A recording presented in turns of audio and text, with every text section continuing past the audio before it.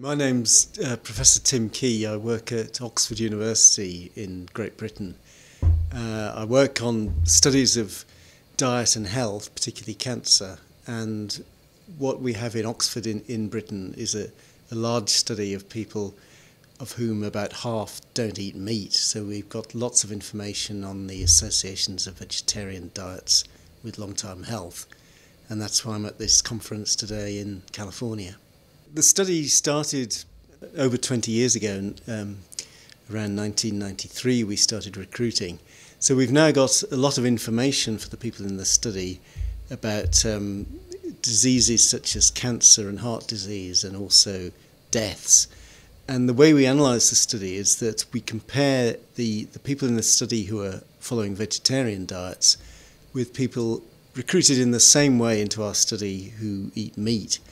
So to some extent the two groups are similar, but what we have to do when we compare disease rates in the vegetarians with those in the meat eaters is very carefully adjust for other factors that might influence health.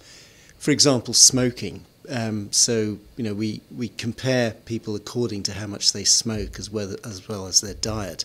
So as far as possible, we can be fairly confident that when we find differences between the dietary groups, it's mainly due to their diet rather than other factors such as smoking or physical activity. The main results that I've been reporting today, new data we have on both the incidence of heart disease and the incidence of the commoner cancers in the vegetarians. And we found that the vegetarians have about a 30% lower risk of heart disease than the non-vegetarians, which is really not a surprise because we've also found quite substantial differences in blood cholesterol and smaller differences in blood pressure, which are probably due to diet and cause the difference in heart disease. For cancer, it's a rather more complicated picture because there are many types of cancer with different causes. And the strongest evidence we have so far is that the vegetarians have low risk of two types of cancer. That's stomach cancer and also cancers of the blood. But both these need a bit more research to further our understanding of what's going on and why that is the case. As I've been talking just now, when I say vegetarians, that's a group which would include vegans, and we normally compare them to people who eat meat. For vegans, we have done some analyses looking separately at the vegans, but these are a little limited because we don't have very large numbers of vegans, so it can be difficult to produce statistically significant results. So at the moment, for heart disease, the vegans, it looks as if they have less heart disease, but actually that difference is not significant because the numbers are quite low. For cancer, we can't see any clear differences for specific types of cancer, but for the risk of any type of cancer, the vegans do have a significantly lower risk.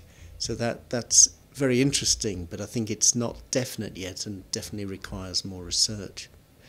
And also, it is just one study and we do need more information. There's very important results coming out of a study based here in California on vegetarian Seventh-day Adventists. So we need to look at the full picture of results before drawing conclusions. If we're maintaining the focus on vegetarian diets, then there is really a very small number of studies in the world. We did such a collaboration a few years ago now where we looked at mortality rates in vegetarians. At that time, there were just 5 studies in the world with mortality rates in vegetarians that had recruited a large proportion of vegetarians. And at that time, there were 2 in Britain, 2 based in California and 1 quite small one in Germany, and we put all the data together on one computer in Oxford and published on that, which showed a very clear difference with lower mortality from heart disease in the vegetarians. Now, to go further and look at things like incident cancers, currently there are even fewer studies. So I think at the moment, with studies with lots of vegetarians, there's only our study and the Californian-based study. But I'm hoping that more studies will emerge over the years. I've been vegan for over 30 years, but it's not because I believe it has large health benefits. It's because I don't want to contribute to the slaughter of animals.